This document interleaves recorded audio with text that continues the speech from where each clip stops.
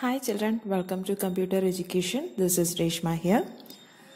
Today we are going to start a new lesson, Computer Hardware. In this video we are discussing about input devices and output devices. Let's see what is input device. An input device is used to send data to the CPU. That means we are interacting with the computer through input devices. So, using keyboard, mouse, we are interacting with the computer. We are sending data to the computer.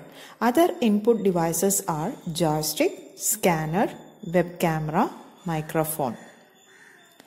Let's see one by one. Joystick. Joysticks are often used to control video games. In order to move up and down and left and right, it is having a center stick.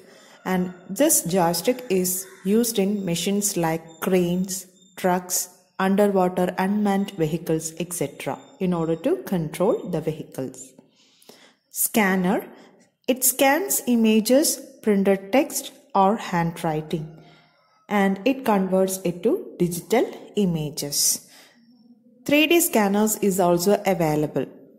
So it will scan the three-dimensional shape and appearance of the object and it will be saved into the computer.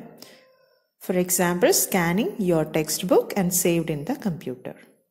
Web camera. A webcam is an input device. It captures information in the form of video and sends it to a computer.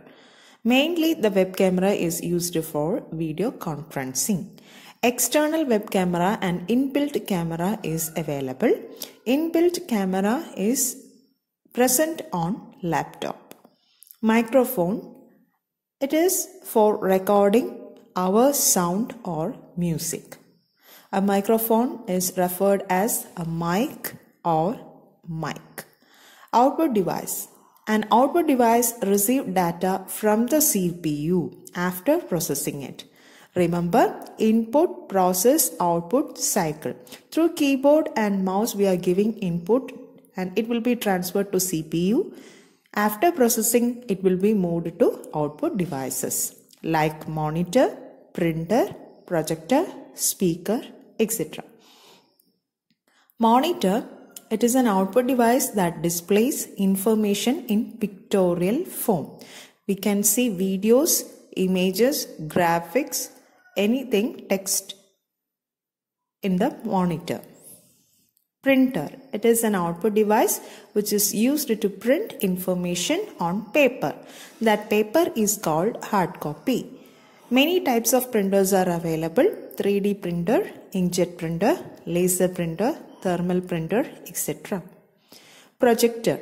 It is familiar for you. It is an output device in order to project the computer screen onto a large surface so that you can share the computer screen to a large audience of people at a time.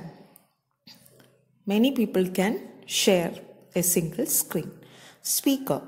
Speaker, it is to generate sound. If you are playing music, video, etc., it will generate sound as the output. If we want to listen the voice from the system, we have to connect a speaker.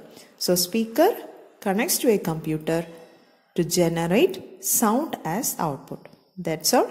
Thank you.